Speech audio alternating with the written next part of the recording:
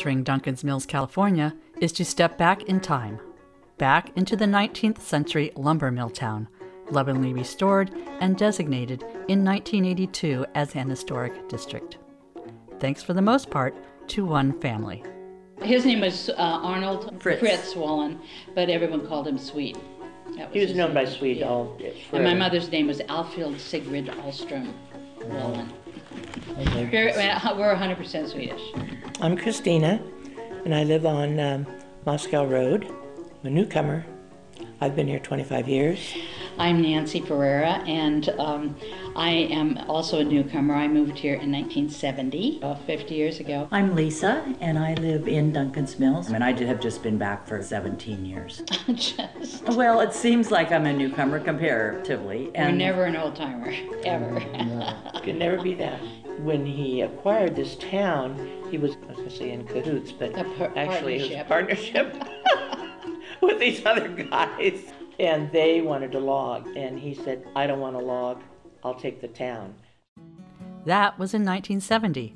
100 years earlier, in 1877, the Duncan Brothers floated their entire sawmill operation and the post office 5 miles up the river by barge. At that time, the river was 20 feet deep. The river was a navigable stream. Had big boats on it. They took logs from here down to the ocean. Yeah. Others soon followed, adding to the town's amenities. John was a big part of Duncans Mills, and he owned the saloon, and that is worldly goods. Christopher Desquien was a Frenchman. He built the hotel and livery stable, which is the red building now, Country Stores. Wow, so you guys really are very important to this town. They are the town. No, that's not true. We're not. No, But the people here rebuilt. I mean, you restored it. But the people here are the Not town. the general store. Yeah. The No, general not store. the general store or the Blue Heron. Yes, we're here. While the family set about renovating the town, they were also busy building and running several businesses.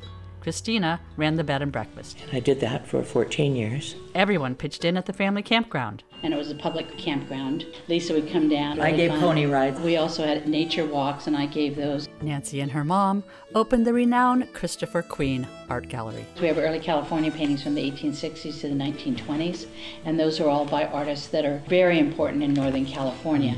And Lisa did her thing. Flowers. Beautiful. My thing. Really, And then really stunning. And then the lifelong love of antiques. Yeah. We've always been junkers. I've hauled junk around my entire life. We were forced to.